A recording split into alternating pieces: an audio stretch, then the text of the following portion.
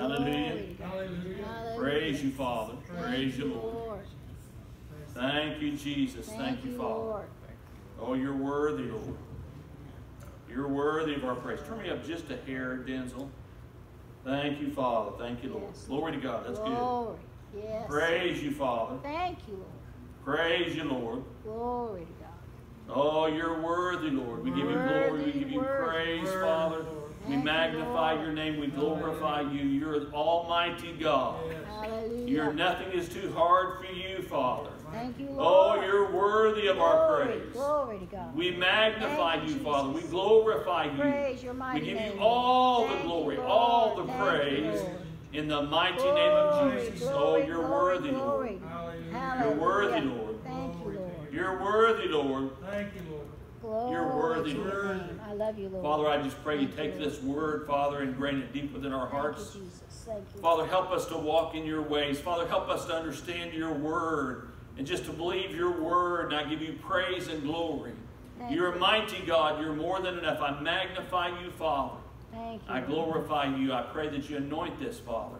That you anoint our ears, our hearts, and our minds, Yes. and our eyes, and, Thank you, Jesus. and everything we have and everything we are. Father, that we may receive you, everything Lord. you've Yes, given, Lord. freely given Thank to you, us. Lord. And I give you praise and glory in the mighty name of Jesus. Amen. Turn Amen. with me to Hebrews. We're not going to do Romans today. Turn me to Hebrews chapter 11. Hebrews chapter 11.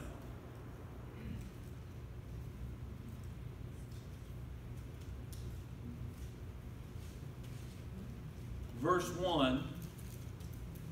Hebrews chapter 11, verse 1. Now faith is the substance of things hoped for and the evidence of things not seen. That's right. For by it the elders obtained a good report. Say the elders. The elders. Through faith we understand that the worlds were framed by the word of God, so that the things which are seen were not made of things which do appear. In other words, God created everything by the power of his word. Thank you, Lord. And when he said it, he believed it happened when he said it. Even though there was nothing, he created something out of nothing by the power of his words. Ephesians 5:1 says, "Be you therefore imitators of God as dear children." We're to imitate God, do things the same way God does them. People say, well, we're not God. No, we're not, but Christ is in us.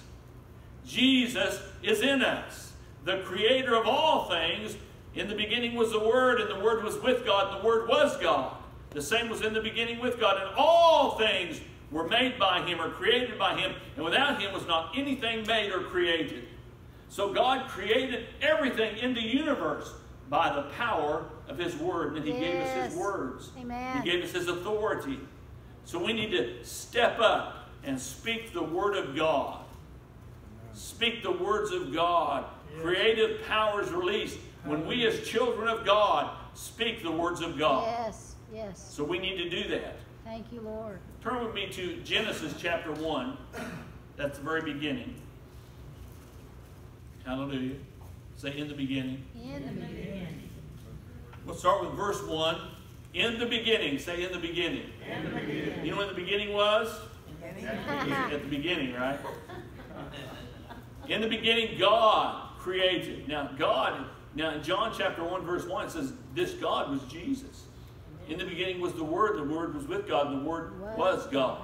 That was Jesus Christ. Verse 14 says, and the Word became flesh and dwelt among us. And we beheld his glory, the glories of the only begotten of the Father, full of grace and truth. So that's Jesus in the beginning. Jesus is the Word of God. In the beginning, God created the heaven and the earth. And the earth was without form and void, and darkness was upon the face of the deep. And the Spirit of God moved upon the face of the waters. Notice, God started with some basic... How many cooks we have in here? You got to get your materials together, right?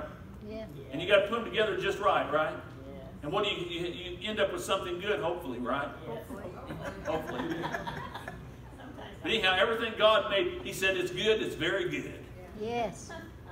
When God made stuff, he made it good. He made it very good. Amen. All right? So he started with his basic materials. The earth was void. That means nothingness. was without form, and darkness was upon the face of the deep. Then God moved upon the face of the waters. In other words, there was waters because God made them. And God said, say said. Said. You see, he created by his words. Yes. And God said, let there be light. Let there be light. Yes. So let there be light. And there was light. God saw the light that it was good, and God divided the light from the darkness. And God called the light day, and the darkness he called night, and the evening and the morning were the first day. Now in the Hebrew, this word day, it means a 24-hour day, just like our days are today. It was a day like our days are today. Every one of these days is a day. Yes. Now in Peter talks about end times. He said with God, a day is 1,000 years, and 1,000 years is a day. But he was talking about end time stuff. And the Bible says that God foretold the end from the beginning. Prophetic. So these days, for end time purposes, they each represented 1,000 years. Each represented 1,000 years. But these days were a day just like any other day. Yes. The evening and the morning were the first day. You see, under the old covenant, the day started in the evening. At sunset was one day started. It ended till sunset the next day.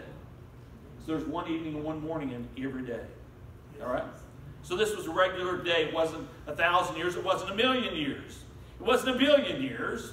It was a day. Now this is what's interesting. God had not created the sun and the moon yet. That's right. So where was the light from? It was from God. He is light. Yeah. Amen. At the end, the Bible says, there will be no more sun, but God will light the earth. Yes. It was the same light from God that lighted the earth then. All right? Hallelujah.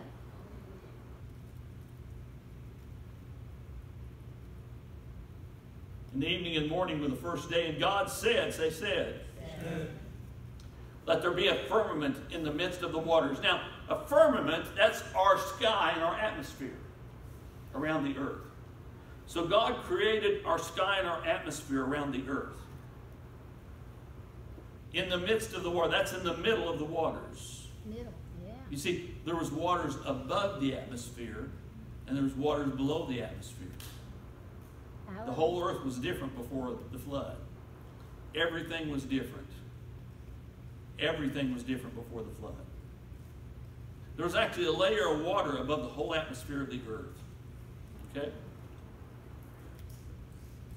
God said, let there be a firmament in the midst or in the middle of the waters, and let it divide the waters from the waters. And God made the firmament and divided the waters which were under the firmament from the waters which were above the firmament, and it was so. And it happened, yes, just like God said it. And God called the firmament heaven or sky, and the evening and the morning were the second day. That's what he did on the second day. God made all the atmosphere around the earth, and he divided the waters that was under the atmosphere from the waters that was below the atmosphere. Now the waters that were below the atmosphere is what we call the seas. Okay? It's going to go on and talk about that. God said, let the waters under the heaven be gathered together into one place. Say one place. You see, all the waters were together in one place in the beginning.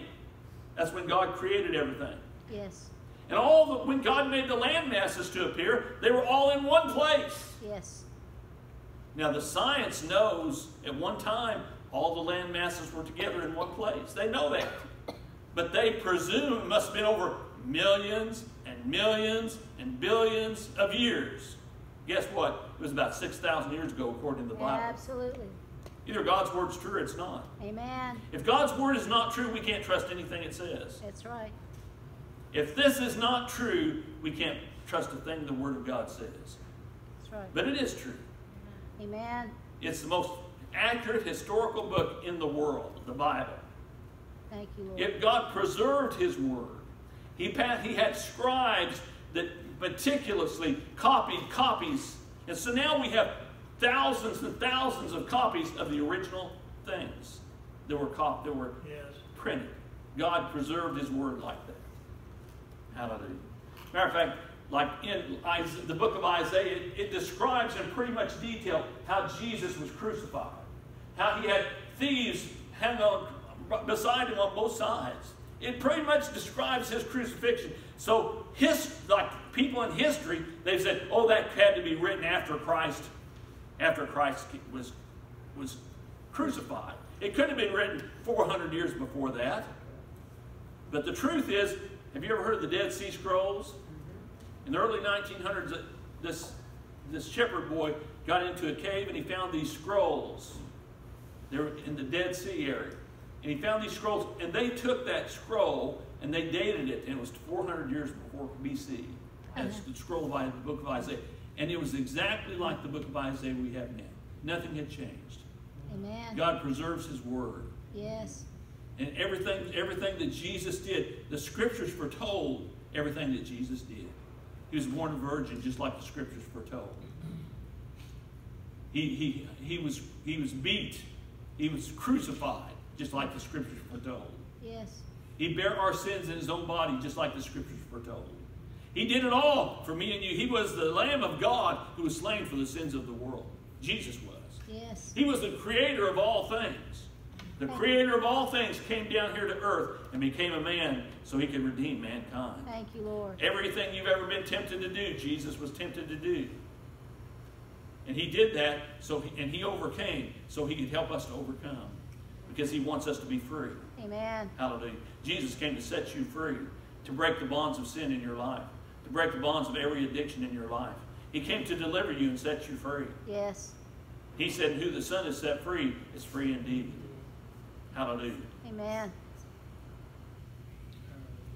Thank you, Lord. So let the waters under the heaven and under the sky be gathered together in one place, and let the dry land appear. And it was so. God called the dry land earth, and gathered together the waters and called seas, or sea in the Hebrew. And God saw that it was good. And God said, let the earth bring forth grass, and the herb bearing, and let the earth bring forth grass, and the herb yielding seed, and let the fruit trees yield fruit after his kind. Say, after his kind. Whose seed is in itself upon the earth. And it was so. And the earth brought forth grass and herb bearing yielding seed after his kind, and the tree yielding fruit after his kind, in itself after his kind. And God saw that it was good. And the evening and the morning were the third day. This was the third day. Day 3. He created all the plants and the fruits and all that. And they had the fruit on the trees. You say, what came first, the chicken or the egg? I'm going to tell you, the chicken came first. Because God created it. Yes. Come on. Amen. Hallelujah. That's right. The egg didn't come first, the chicken came first. The seed didn't come first. He made the seed in the fruit. Yes. All right? Thank you, Lord. Glory to God. On day 3. Now I hear people say, well, maybe that was 1,000 years. Well, if it was 1,000 years, all the plants were created on day 3. If it was 1,000 years before day 4, then there was no sun. For 1,000 years? There's nothing to nourish these things. That's impossible. That's not possible. Either God's word's true or it's not. God's word is true. Yeah, this is what I think. You see, God is almighty. He really could have all done it just like that. Yes. Why? Because he's almighty. So why did he stretch it all the way out for 6 whole days? Well, according to the apostle Barnabas, in the epistle he wrote, which was in the Bible before they canonized the scriptures, in 385 AD, according to him, Jesus told him, he said the Lord told him that the 6 days of creation actually represented, each day represented 1,000 years.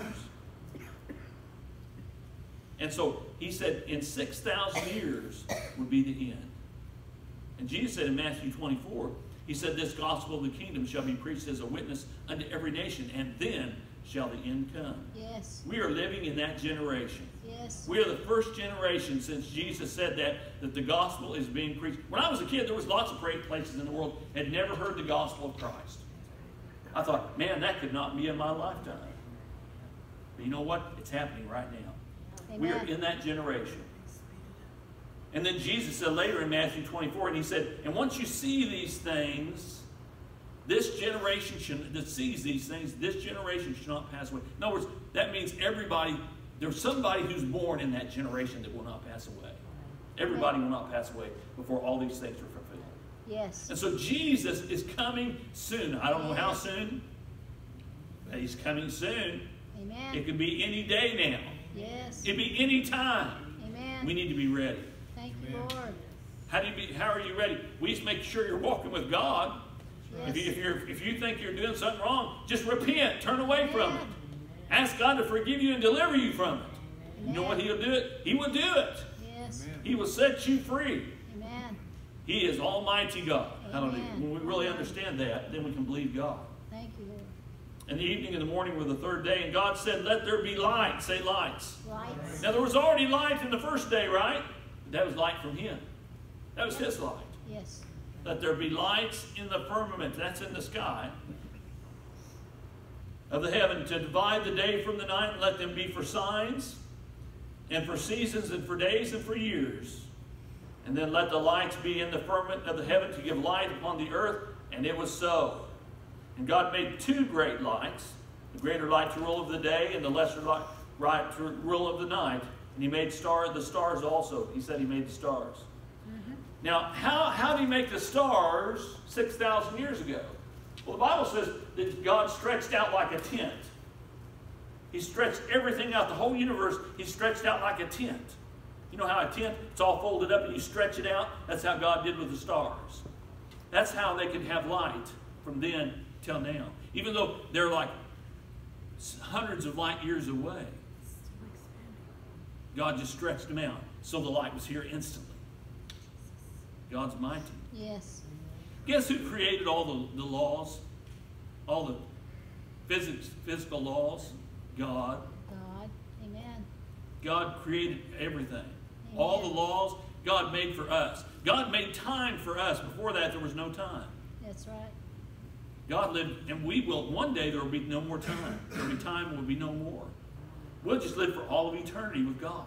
There won't be any time. We sing a song, when we've been there 10,000 years bright shining as the sun, we've no less days to sing God's praise than when we first began. There won't be time. That's right. I mean, 10,000 years will be nothing. That's Because right. we'll be in eternity with God. We'll be for all of eternity with the Lord. Yes. We won't even have to sleep anymore. Thank you, Lord. Hallelujah. Amen. You won't have this mortal body that has to get renewed every night. You just have an immortal body that'll last forever and ever and ever and ever. Hallelujah. Forever and ever and ever. Thank you, Lord. If we can really get a hold of this, just begin to get a little bit of hold of it. And believe the Word of God like God tells it. God created everything in 6 days. 6 literal days. Just like we have a day today. How can you do that? He's God. Amen. Nothing is too hard for God. That's right. Hallelujah. Thank you, Lord. Thank you, Lord. And God set them in the firmament of the heaven to give light upon the earth, and to rule over the day and over the night, and divide the light from the darkness. And God saw that it was good. And the evening and the morning were the 4th day. Say the 4th day. 4th day. And God said, let the waters bring forth abundantly the moving creatures that hath life, and the fowls that may fly above the earth in the open firmament of the heaven. That's the birds that flew above the heavens. And God created the great whales, and every living creature that moveth, which the waters brought forth abundantly, say, after their kind. After their kind. Now, see, He produced everything after its kind. After its kind. And every winged fowl after its kind. And God saw that it was good. And God blessed them and said, be fruitful and multiply, and fill the waters. This word fill is a same Hebrew word that's later translated replenish, which back in 400 years ago, when King James wrote this translation, replenish meant fill. That's what it meant. Now it means refill, but it didn't mean it when they wrote it. It meant fill. They used all kinds of different words instead of using the same word over and over. You know, we do that. If we're writing something, we'll say, okay, well, this is too redundant, so instead of saying stay, I'll say, like in 1 John, it says, one verse uses the Greek word minnow, and it's usually translated abide. This said abide, continue, remain. It all means the same thing, but you use different words to mean the same thing. Yes. So we still do that today, but over 400 years, many words change their meanings. So that's why it's kind of dangerous just to use those old English words. I mean, you get real old English, you can't even read it. Yeah. It's so different than it is today. You can't even read it. But the Word of God is true. We need to get that in ourselves. The Word of God is true. Hallelujah. And God blessed them, saying, be fruitful and multiply, and fill the waters and the seas, and let the fowl multiply in the earth. And in the evening and the morning were the 5th day. You see, God created that was when God created all the sea animals, all the water animals on day number 5. And now we're getting to day number 6. God said, let the earth bring forth the living creature after his kind, cattle and creeping things. Say creeping thing. Creeping thing. This was all the reptiles. And the beasts of the earth after their kind, and it was so. And God made the beasts of the earth after his kind, and the cattle after their kind, and everything that creepeth upon the earth after his kind. And God saw that it was good. And God said, let us make man in our image. Say our image. Father, Son, Holy Ghost. In our image, after our likeness, and let them have dominion over the fish of the sea, and over the fowl of the air, and over the cattle, and over all the earth, and over every creeping thing. Say creeping thing. Creeping thing. That's reptiles that creepeth upon the earth. And God created man in his own image, and then in the image of God created he him, male and female created he them. That's Adam and Eve. He created on the 6th day. And God blessed them. So the first thing God did after he created mankind is to bless them. We are created for blessings. Yes. We are created for blessings. Say, I'm created for blessings. God blessed Abraham to be a blessing. We're blessed to be a blessing. Hallelujah. Amen. God blessed them and said, be fruitful and multiply and replenish. This is the same Hebrew word, to fill the earth. And subdue it. That means take authority over it. And have dominion over the fish of the sea, and over the fowl of the air, and over every living creature that moveth upon the earth. And behold, God said, behold, I have given you every herb bearing seed which is upon the earth, on the face of the earth, for every tree in which is the fruit of the tree thereof, of the seed thereof, and it shall be for meat or for food. And to every beast of the earth, and to every fowl of the air, and everything that creepeth upon the earth, wherein there is life, I have given every green herb for meat or for food, and it was so. In other words, all the animals, even the dinosaurs that God created with man, they all ate vegetables and stuff. Why? Because that's the way God made them. Not until after the flood did men start eating meat. We were all vegetarians before the flood. And people live to be over 900 years old on the average. How do I know that? All you have to do is read and this guy begat this guy, and he lived so many years. And most of them lived over 900 years on the average. On the average. That's a long time. Most of the animals, they lived a long, long time too. Yes. You know, there's animals that live longer than people. I used to have a parrot. We used to have some parrots. My wife hated them. Because I had this one parrot, and when I got him, he couldn't talk. But finally, he got talking good. He was an African gray parrot. And he was mean, that parrot was mean. And then he would imitate stuff I said. And my son Daniel, he would try to get up close to that bird, and that bird was mean. So he would bite you. So every time Daniel, he'd want to stick his hand in there and touch that bird. And every time he got close to that bird, I said, Daniel, get away from that bird. Every time. And finally the bird started saying, every time he started coming close, he said, Daniel, get away from that bird. He sounded exactly like him.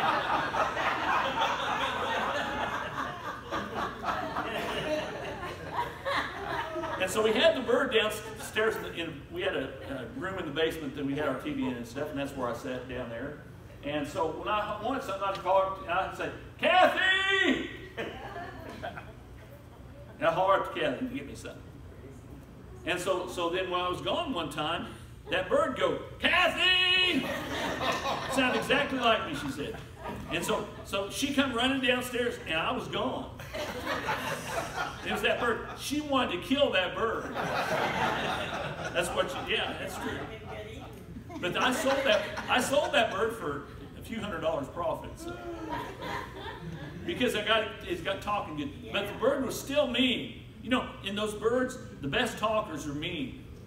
The ones that tame the best, they don't talk very good. So, but they live to be like, they don't know how long they live for sure, because they live longer than people. They have had like instances where people have like given them to their relatives and they inherited them. They think they live between 125 and 150 years. They really don't know for sure, because nobody stays around long enough to see. But like reptiles, they grow. They grow as long as they're alive. And so reptiles that normally would die off in 50 or 60 years, they're living to be hundreds of years old. And they keep growing and growing and growing. So the big dinosaurs that they find, they're big because they lived so long. Yes. Even the plants, they were big because they lived a long time. And before the flood, you had like ideal conditions, because God created us to live forever. Yes. He created men to live forever when He created us. And so God had ideal conditions in the earth. And when the flood happened, all the canopy of water that was around the earth, it all fell. And the bowels of the earth broke open, and water gushed forth from the bowels of the earth. You know, there's more water still today under the crust of the earth than there is above it. They found out that recently. They said there's more water than all the oceans in the earth that's under the crust of the earth right now. That's amazing, isn't it? It is. But the Bible says when the flood happened, that the waters covered all the mountains up to, I think, 20 feet tall above the mountains. Up to 20 feet above the mountains, the highest mountains. Of course, the mountains weren't as high as they are now. Because what happened is after the flood and all the bowels of the earth broke open, the land masses, after it talks about a man named Peleg. And he said his name was that because in his days the land split. The land split, land masses split. That's what they call continental drift. Well, they said it happened over millions and millions of years. It really happened in one man's lifetime. Yes. That's something? Yes. All you have to do is read the Bible. The Bible is true. Yes. Now science has finally found, they don't understand it, but they found some dinosaur that the intestines were still intact after 65 million years. That's very improbable, they say. That actually is impossible. But they actually found what was in the intestines. It was plants. Yeah. It was eating plants. What? The Bible tells about that. Right. You see, true science always proves what the Word of God says. Amen. Hallelujah. Amen. The Word of God is true. Yes, it is. The Word of God is true. Amen. The Word of God is true. Thank you, Lord. Hallelujah. Now turn me over to Genesis chapter 6. Thank you, Father.